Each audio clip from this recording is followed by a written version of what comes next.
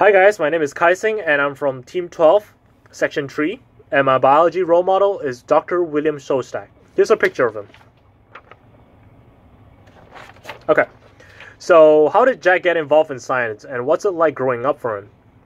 So he studied at McGill University at the age of 15 in cell biology, and he continued his graduate studies in Cornell University and graduated in 1977 in biochemistry. So when Jack grew up with a science background, and with his dad being an engineer and his mom working in a chemical company, science was always part of his life, and he loved science since young. His parents were really supportive as well, to a point where his dad would even build his own chemistry lab under his basement so that he could conduct experiments he found interesting. And Jack was extremely intelligent, where in high school it was too boring for him, and it was too easy and too boring for him that he would conduct experiments outside of school just so he could make it more interesting.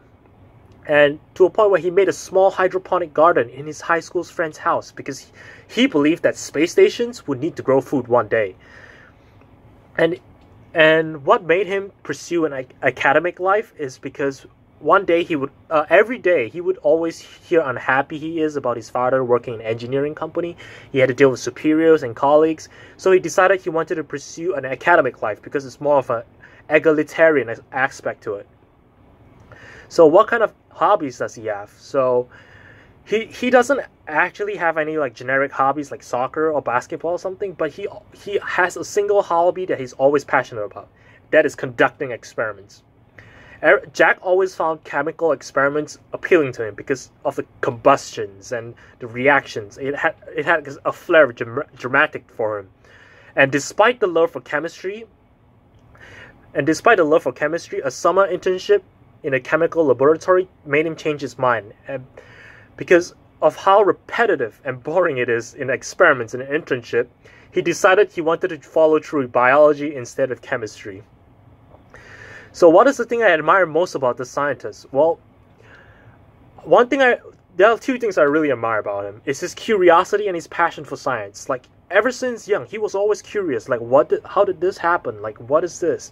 He would always conduct his own experiments to like fill in the void of like not knowing stuff. And I could kind of relate to that because ever since young, I always set up experiments so that I could like solve my own problems that I have no idea on. So what field of biology is Jack in? Well, he is in genetics biology and molecular biology, and his main focus is this one question. He focuses on trying to understand the origins of life on Earth. That is his main goal. One of his most recent papers that he published, that was like around February 2019, was about core shell modeling of light scattering by vesicles, affecting of size, contents, and lamellarity.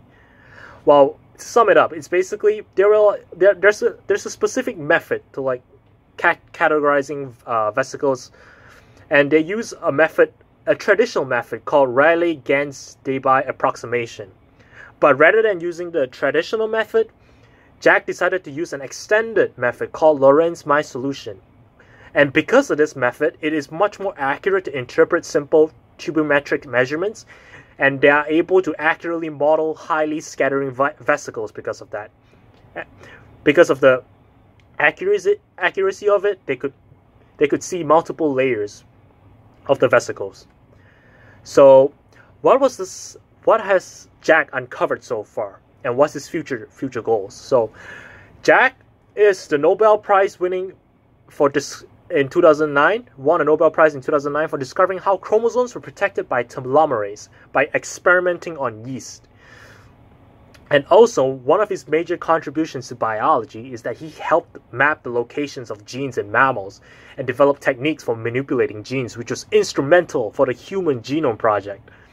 Fun fact, he was also the advisor for Jennifer Doudna, who was one of the people who founded CRISPR-Cas9, which is a revolutionary gene editing method to change the whole genetics game.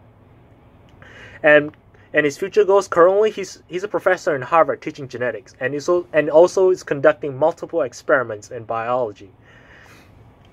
That's it for what I have for Dr. Jack. And here's my reference.